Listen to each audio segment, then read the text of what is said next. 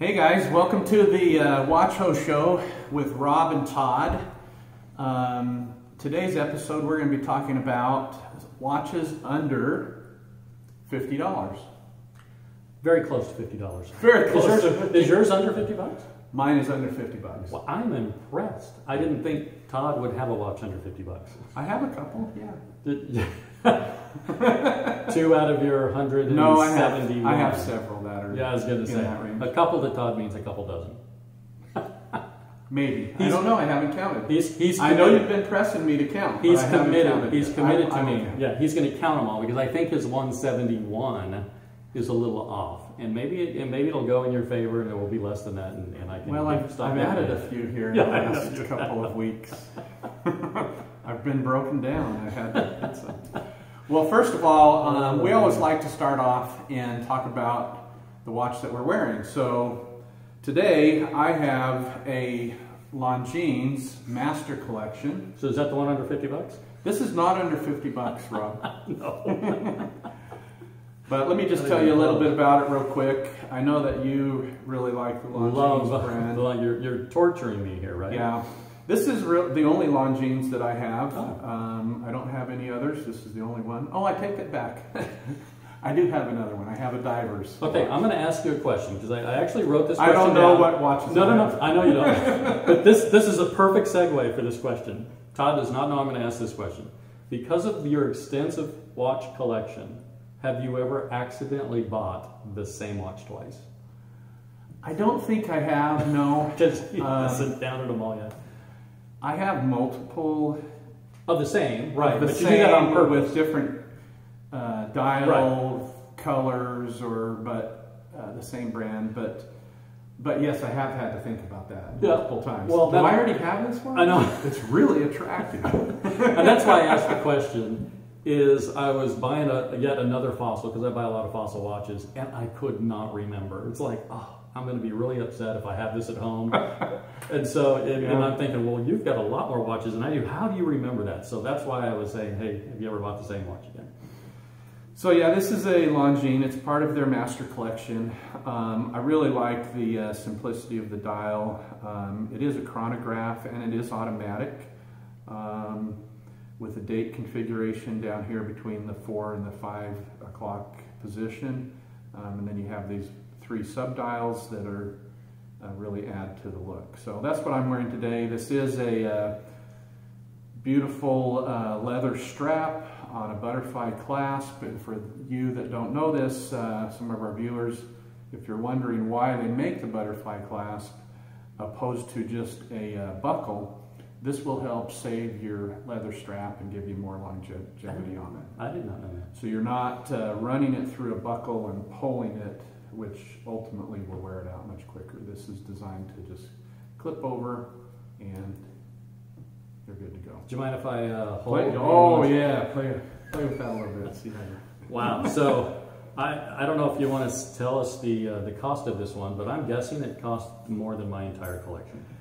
Honestly, I don't recall the exact cost, right? But I will qualify this and say that I never pay retail. Everything I purchase is substantially below retail. And Todd, do you buy brand new watches typically, or do you typically brand new watches? Do you ever buy used watches? I have bought a few used. Okay, yeah, I've not bought a used watch at all. All my watches are brand new. I don't know if I ever will buy a used watch. I know a lot of people do.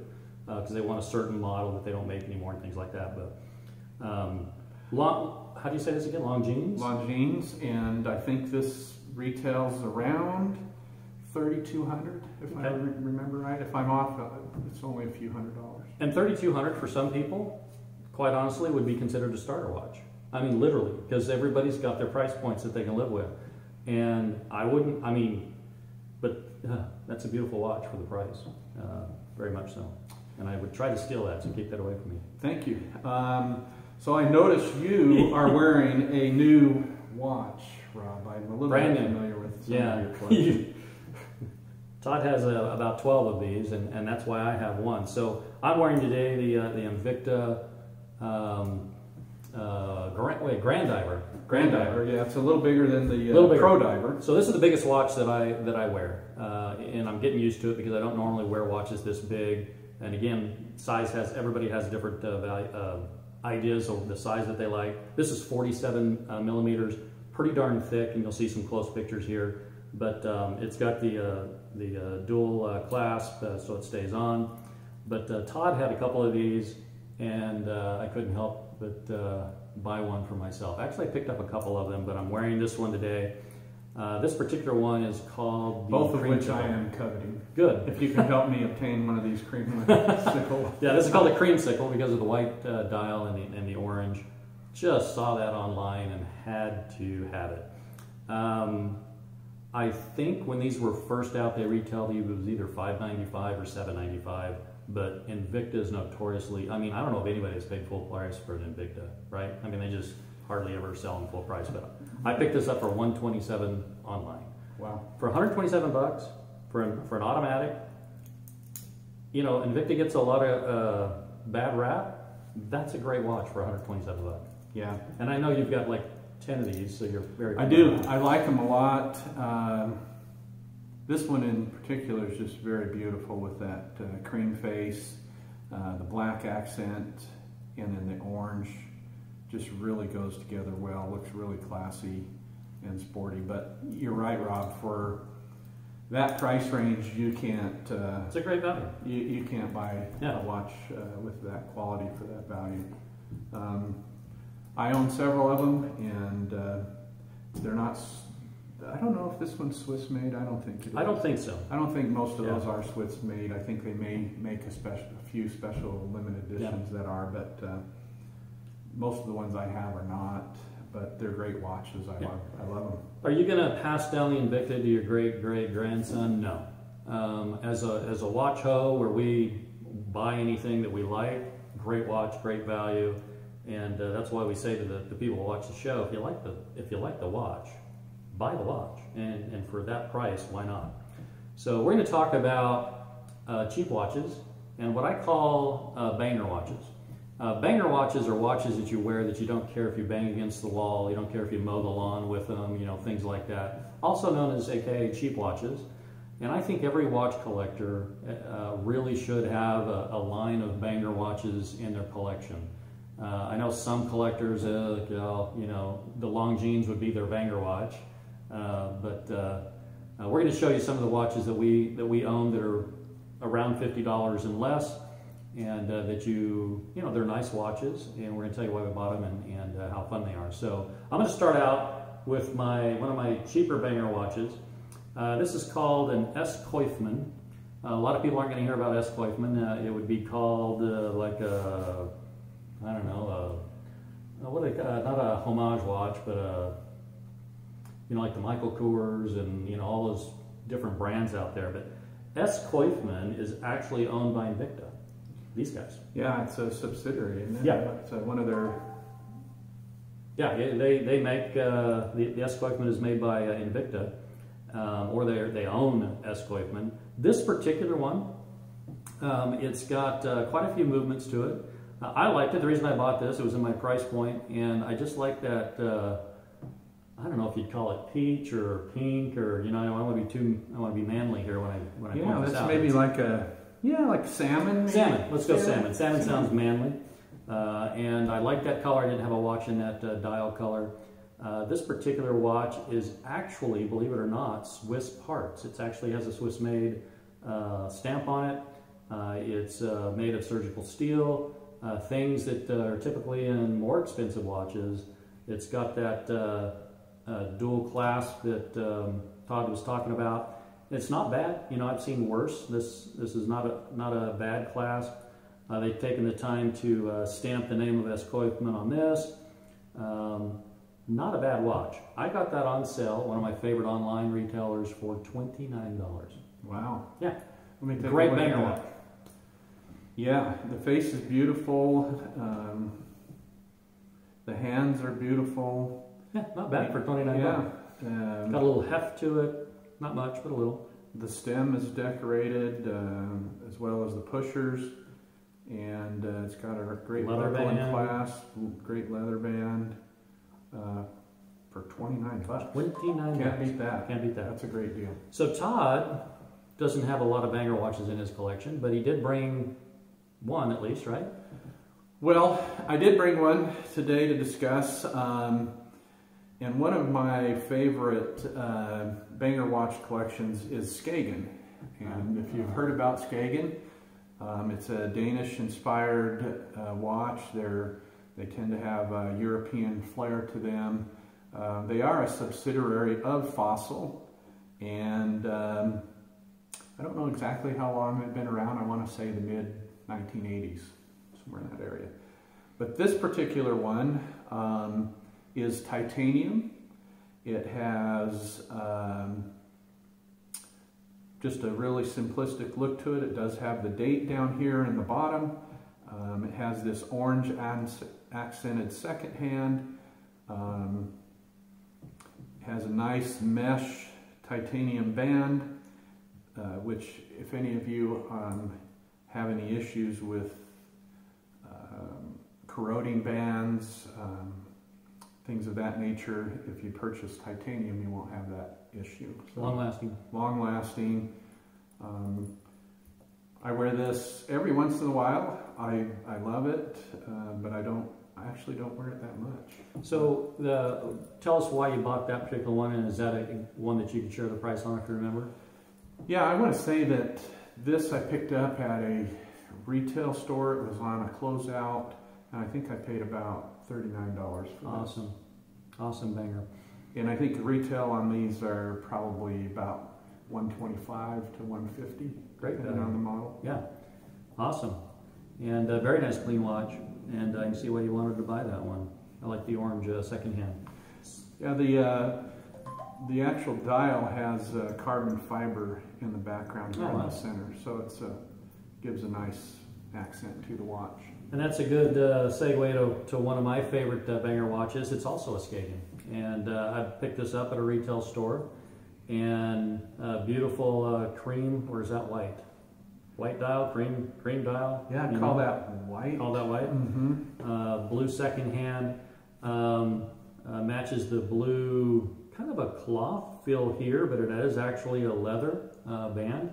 20 millimeters, has the Skagen logo name embossed in the leather.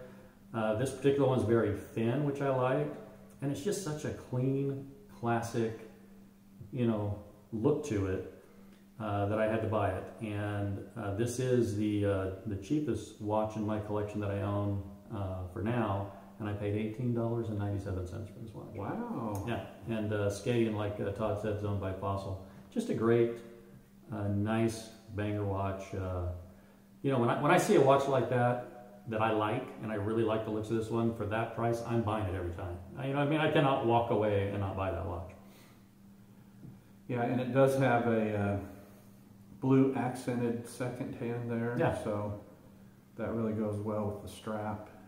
It does, doesn't it? Yep. Very thoughtful there. And this could be worn either way. You could wear this on a Saturday, just kicking around, doing errands, or if you wanted to, you could put that on with a white shirt and a tie and look really sharp with it would as well. Absolutely. A couple other banger watches that I want to show real quick. This one right here is called a Lucien Piccard. I call them LPs for short, and I got that because of some of their markings on their dial and stuff just has the LP instead of Lucien Piccard. Lucien Piccard, I'm checking my notes here, was Swiss made when they used to make these back in the day in 1923. This was considered a very ritzy brand. Kings, queens, just really, really high-end hobsnobby people wore Lucien Piccards. When the wars happened and things like that, I didn't make them for a while. Somebody else picked up the name, and now they're making fashion watches, I guess is a good way to call these. But this particular one it's got a little bit of heft to it, and some of the things I really like about this one, I love the layered look on the dial. I love the red accent highlighted markings for the time. It does have luminous hands, and then it's got the date over here. And then on the watch itself, it has this crown protector. Yeah, crown protector, which I thought was interesting. I like this one so much. It came in like 3 or 4 colors. I have this in actually 3 different colors. And then Lucien Piccard also went to the trouble of putting their logo name on the clasp as well. I paid $55, so it's a little over our $50 one, but I paid $55 for that one. Let me take a look at that. Yeah, the depth of that dial is really beautiful, and they've added a few accents, like you've said, that really kind of sharpen this watch up with that crown protector, and then these I don't know what you'd call them, but here on the lugs that give that a little nice look. And then the buckle is a little decorated. It's not just a plain old buckle. It's got a little shape to it and design that adds some real flair and character to the watch. Yeah, so I'm wearing that. If I hit the wall, if I'm mowing my lawn, I'm not going to care because I paid, you know, $55 for it, which is way cool.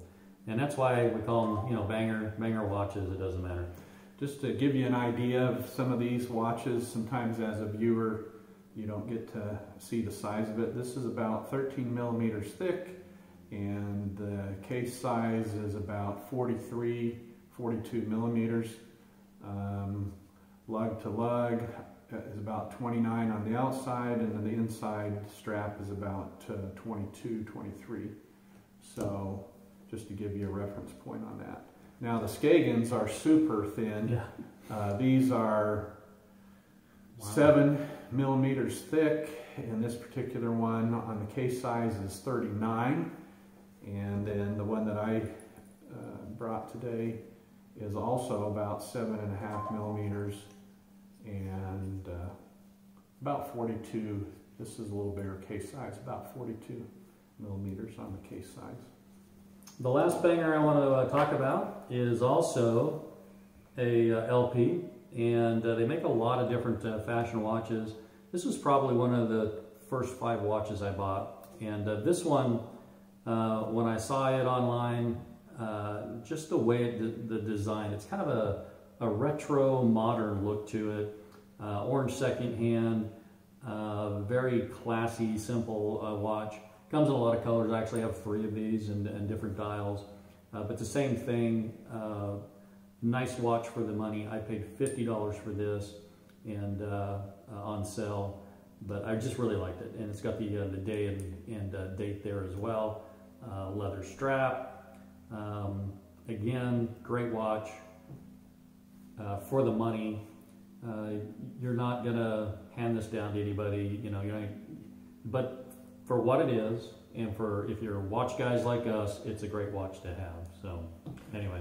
And they've done a good job. It's beautiful. Isn't that a classy design? It's a very classy design. I love the fact that they added the day and the date in there, and a little classy touch on the crown here.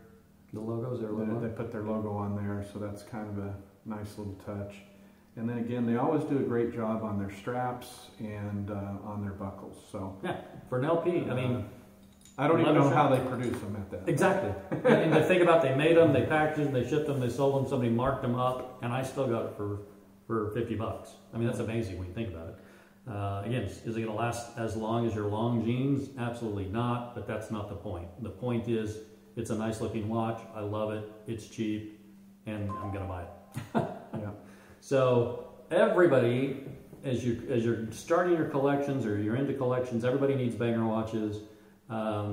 If you're new to the watch collection habit like we have, don't be afraid to buy some of the lower cost watches. Try them out. You might find a brand like the LP that I like. I own lots of the LPs just because they're cheap and they do a decent job on the watch. So I would highly recommend getting quite a few bangers for your collection and not worry about the prestige or the, you know, it's not a Rolex or whatever. Just get a watch you like. Yeah, absolutely. Well, thank you for joining us today. That concludes our episode. Remember to like and subscribe below. If you have any comments, please let us know.